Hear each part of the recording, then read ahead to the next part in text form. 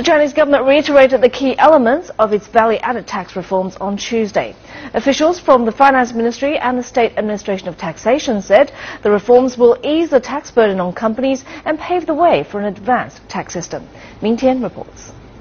The pilot tax reform program began in 2012 and will expand next month as value-added tax goes nationwide. Vice Finance Minister Shi Yaobin says the expansion has two purposes. The full-scale value-added tax means double expansion. One refers to all the business sectors, including real estate, construction, finance, and services. The other means the VAT for real estate would become deductible. So the expansion completes the whole chain of the value-added tax. Deductibles directly determine how much income would be taxed, and the inclusion of real estate sector would bring tangible benefits for businesses. That would also influence many people as home buyers. The State Administration of Taxation says the tax levied on home buyers would be lowered. Take a 1 million yuan home, for instance. We used to apply a 5% sales tax for the whole price, which is 50,000 yuan. Now we collect value-added taxes.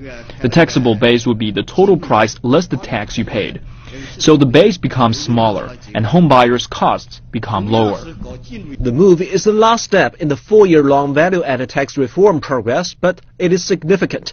The 4 sectors ready to join the program cover 80% of the companies that pay the value-added tax, ranging from huge home developers to mom-and-pop shops on the street. The move also erases double taxation. We have been applying the value-added tax to production, and machinery and fixed assets were not deductible. Now we add fixed assets as deductibles, and we have transformed the production-based tax to a consumption-based tax. And what would be the benefit? The biggest one is avoiding double taxation. We lowered the corporate tax burden and are facilitating economic restructuring. Over 11 million companies are going to gain from this value-added tax starting next month, with an estimated 500 billion yuan of tax deduction this year. Small business in the service sector is the largest beneficiary. Of course, this would help China's economic restructure. What's more, the VAT is the single largest source of China's tax revenue, and an improvement in this area is another step forward for China's taxation reform. Ming Tian, CCTV, Beijing.